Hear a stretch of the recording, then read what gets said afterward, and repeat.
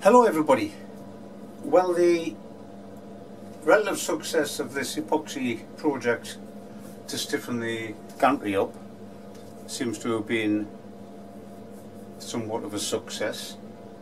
So I've decided to think about replacing these side plates with something made in epoxy. I've never liked them, especially with all these holes in it. Tends to weaken this point here and makes it a bit flexible.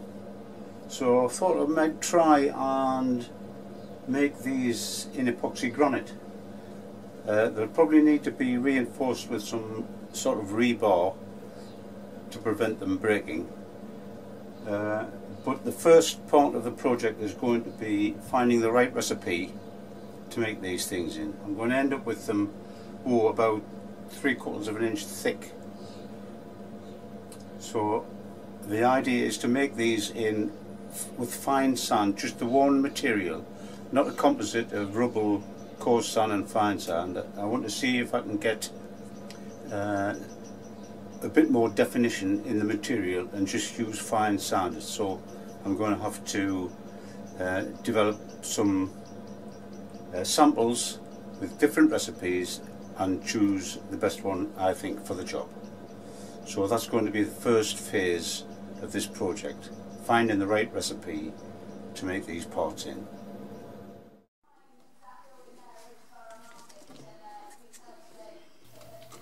The first two samples are going to be made with the same recipe. The only difference will be that one has some rebar in it to see how much it strengthens or weakens the sample.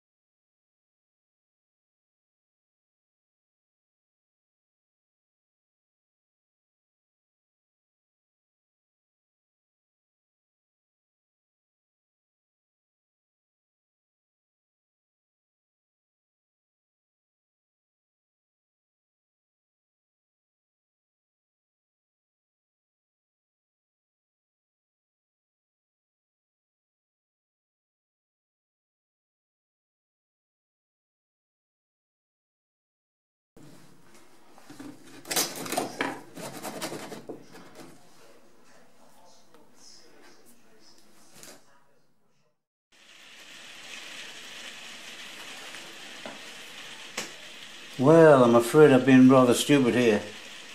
I've managed to fill 2 or 3 of the Phillips heads with resin, and I cannot unscrew them.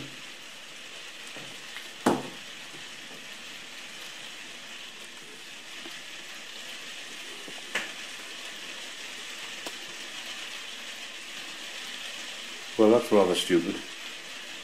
Okay, well, I'll come back when I've got that sorted out. Well, with a bit of brute force and good old percussion engineering, I managed to get the screws out. So let's see if these will come off.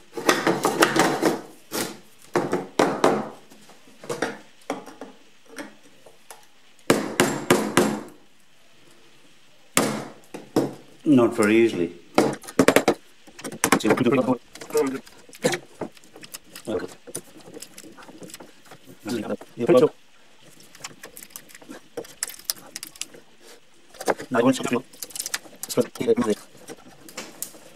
What's happened? they've leaked, because I've used them before, they've leaked underneath and the resin has spread out and glued them to the baseboard. I'm going to have to use a stronger method to get them off. See you in a bit. Right, I finally managed to get them out, and I think these moulds have seen better days now. If I have to make any more, I think I'll make some. I know how to make some better moulds. I think probably plywood's better than just ordinary wood, and bigger edges, thicker, make them a bit more robust. So these have seen their day, so they'll get thrown away, and I managed to get them out without too much more trouble. Now this sample is the one with the rebar in, because you can see the chippings at each end, which I used to support the rebar while it was setting. So they have the rebar in, and that's the same recipe without any rebar. So the next exercise is to test them for strength and rigidity, which I'll do by the same method that I've done all the other samples. So that's the next little job.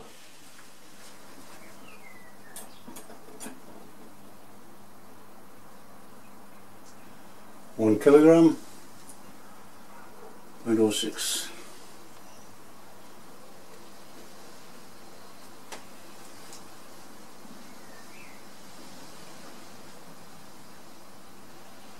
Kilograms, 0.15.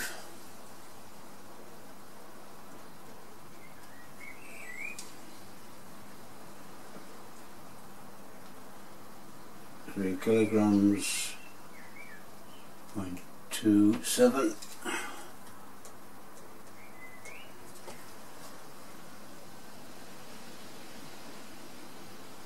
4 kilograms.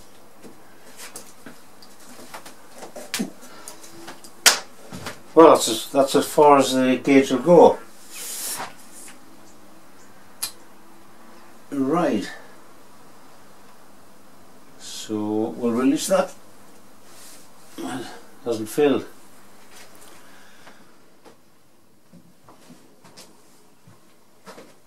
Right, this is a test on the one with the rebar.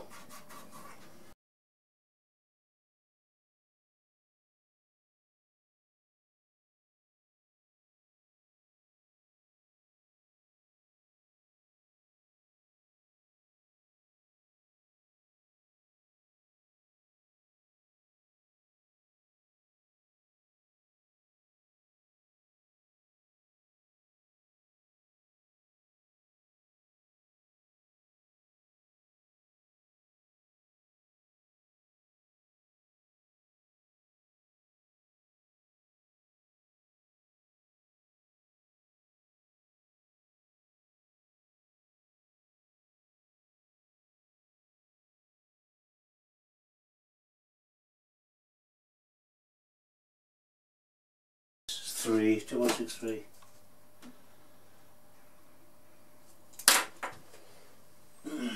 And maximum 22 is 2.81. Right, pretty much the same actually. So I think you might be able to see that.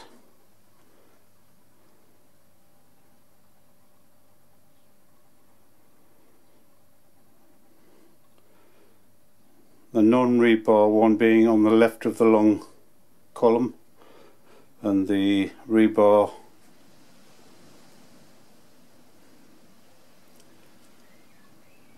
being on the right. Pretty much the same. We get to the last loading is 2.76 against 2.81. Not a great deal of difference. In fact, the sample without the rebar in it seems to be a tiny bit stiffer. But that could be well within experimental tolerances.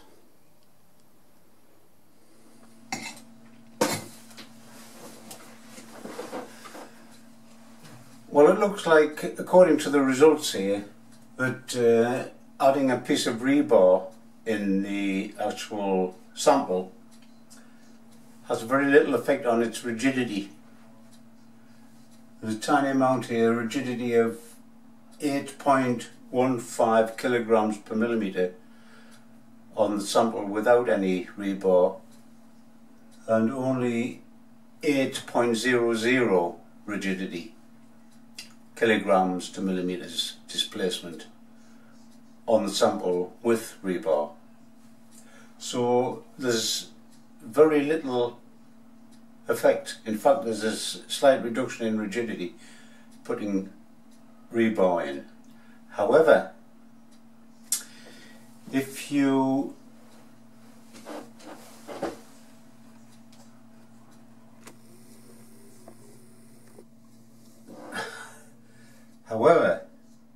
happen to drop the sample without rebar in it, this is what's likely to happen. This thing will snap like a carrot. So what I think is probably a very good thing to do would be to introduce a little bit of rebar in the mix, in the sample or in your final part, to prevent this happening. It doesn't seem to affect the rigidity very much, and a little bit of rebar will prevent this happening, I think, if you happen to be a bit of a butterfingers like me. Well, here, as you see, I've made 3 more samples, so let's see how well I've prepared these.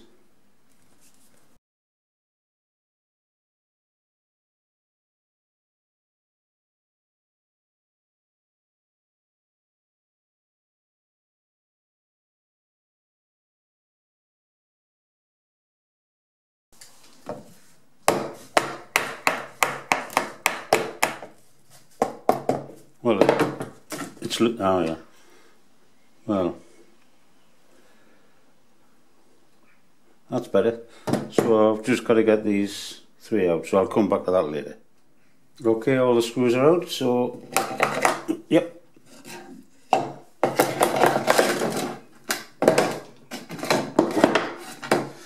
Well, what a difference it makes preparing it properly.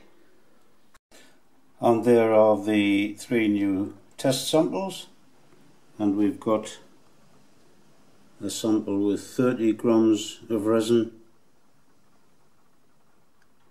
40 grams of resin and 50 grams of resin, all with 200 grams of kiln sand.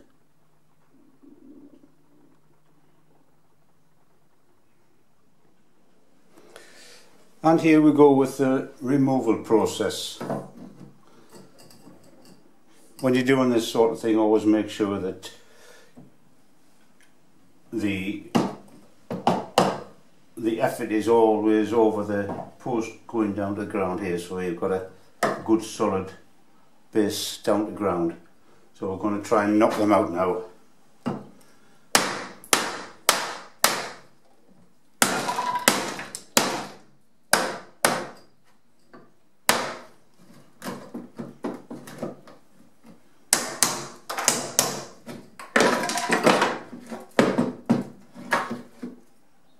There we are, we've got one out.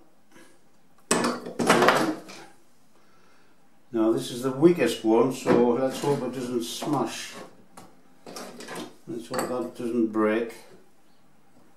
Be a little bit more careful with this one.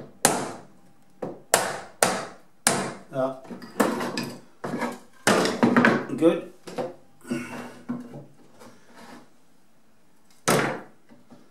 So this one should be all right.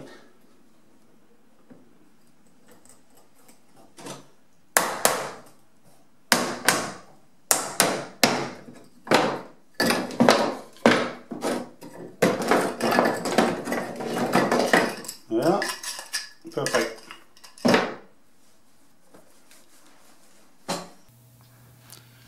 And here are the final results. This first column is some old results, so we can ignore that.